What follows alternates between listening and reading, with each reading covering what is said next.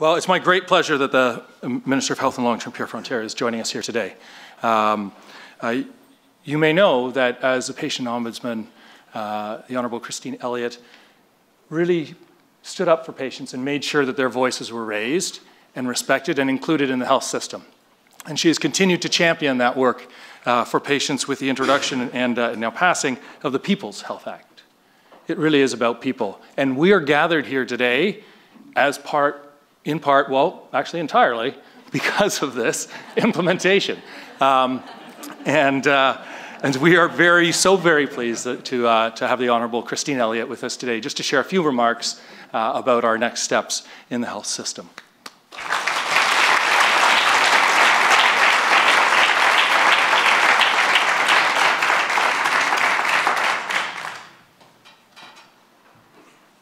Well, thank you very much for your kind introduction, and good morning, everyone. I really am very pleased to be here this morning, and want to thank the Institute of Health Policy Management and Evaluation at the University of Toronto for inviting me to your Integrated Care Symposium.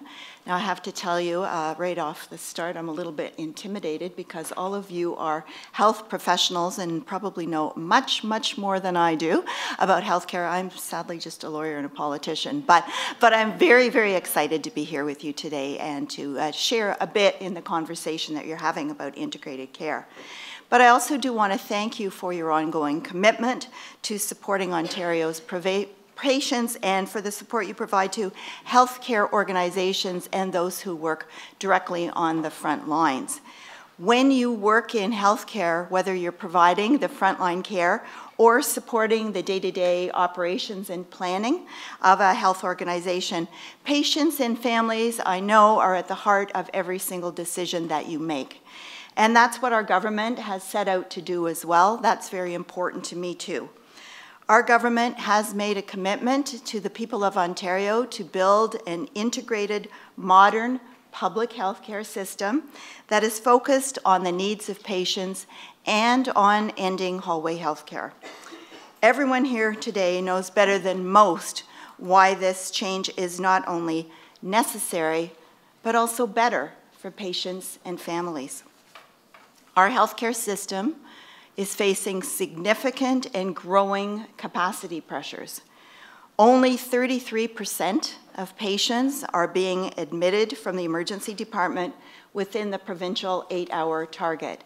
And I can tell you that I was in a hospital yesterday where they had 18 patients with mental health difficulties that were in the emergency department. They did not have beds for them. And they also had significant lineups just in their regular emergency department with patients being in a hospital hallway lined up bed by bed by bed. That is not the excellent quality care that any of us want to see happen at any hospital across Ontario. But we do know that, in fact, close to 1,200 people every day are receiving hallway health care in hospitals in this province. And even the fact that hallway health care has become such a term that we use regularly in this sector is a reflection that our system is really failing to meet the challenges before it. Care is fragmented, particularly at transition points, for example, from hospital home care. And providers are not incented to work together as a team, and information sharing and communication between providers and their patients is inconsistent. We need to change that. The status quo is simply not acceptable. We've heard from healthcare providers from across Ontario, many of you that are here today, that the sector is ready for change. A change where the system encourages collaboration, partnership, and finally frees them from a system slowed by the bureaucracy constructed within it. And I know the Ministry of Health is largely responsible for that, and we need to deal with that.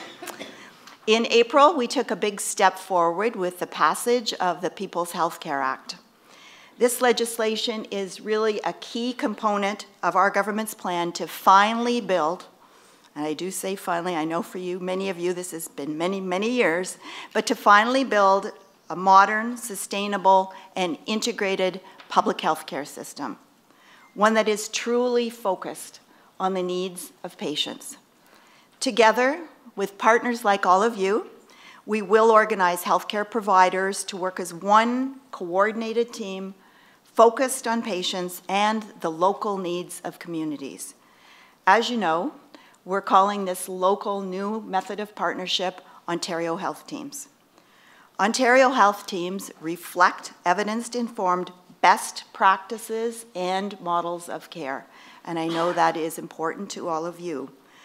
They have roots in academic papers from researchers at the University of Toronto, like the 1990 paper, Towards a Canadian Model of Integrated Healthcare, all the way to today's providers who continue to show incredible enthusiasm for this transformation. And as you may have heard, we're already off to a great start.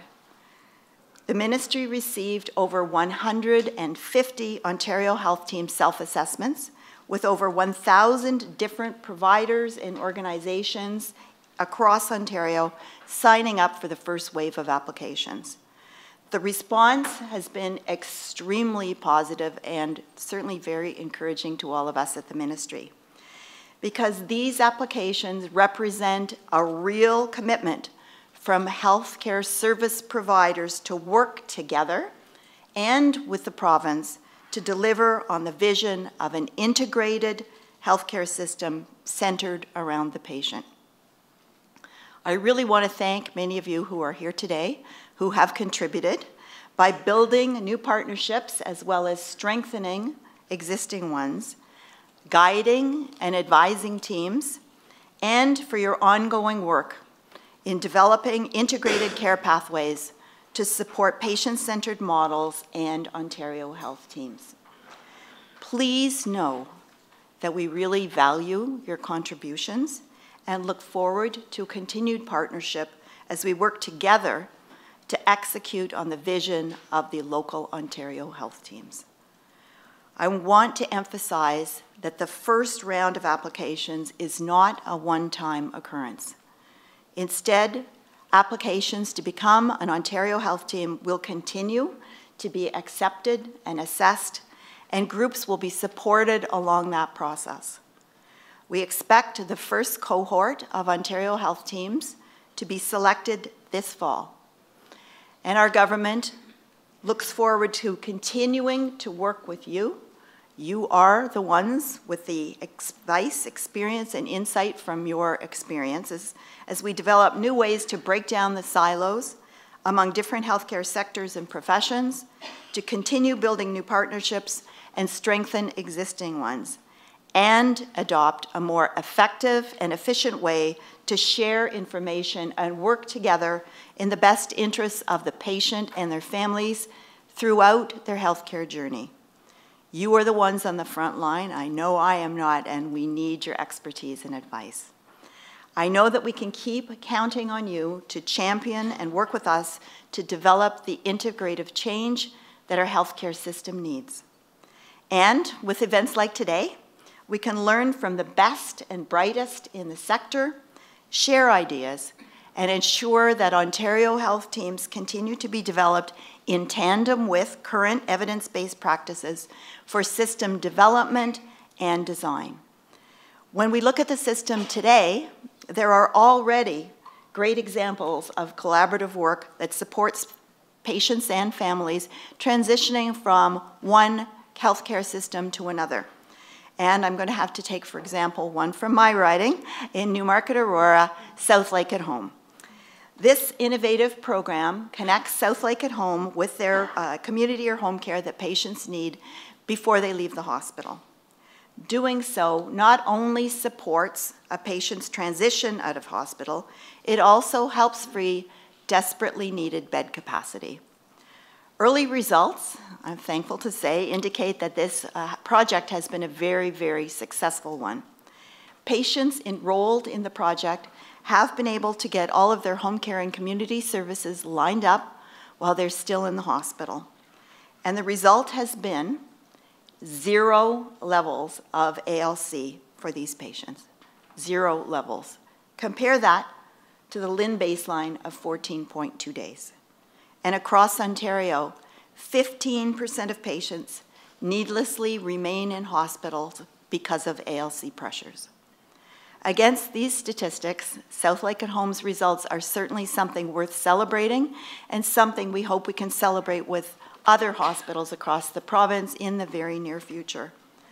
Models of integrated care like these help support patients and their families throughout their healthcare journey. This is the kind of collaborative work that we want to see evolve as part of an integrated team in a fully connected system. As you know, Ontario health teams will not be a one-size-fits-all result. The solutions that are going to work in Northwestern Ontario are certainly not going to be the solutions that are going to work in downtown Toronto. Governance and delivery models have to be customized to the characteristics of the population and the geography we are trying to serve. And the size of each local Ontario health team will vary depending on that local geography and the population that it serves.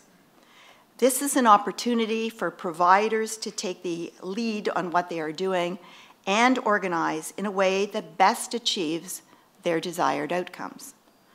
So I consider this to be a really exciting time in healthcare. I hope that you feel the same way, where healthcare providers are going to be able to work together across the healthcare sectors and work to break down the silos that exist to allow that to happen and to create that connection and integrated care. If we are truly serious about finally building a healthcare system centered around patients and their families, we're going to need to roll up our sleeves and put in the hard work that we're going to need to do in order to be able to get there. Together, we will finally build a coordinated health system in Ontario centered around patients. And so I know that you're up for that challenge. I am too. I thank you very much for the opportunity to come and speak with you today and look forward to working together with all of you in the future. So I hope you have a wonderful conference, and thank you very much again for allowing me to join you.